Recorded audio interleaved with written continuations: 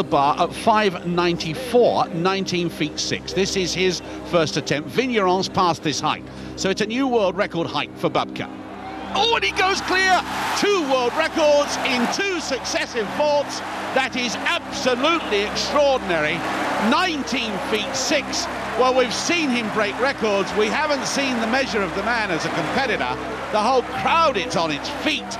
We saw Vigneron go clear at 5.91. Now Bubka puts it up 3 centimeters and sets an incredible new world record. 5.94, 19 feet 6.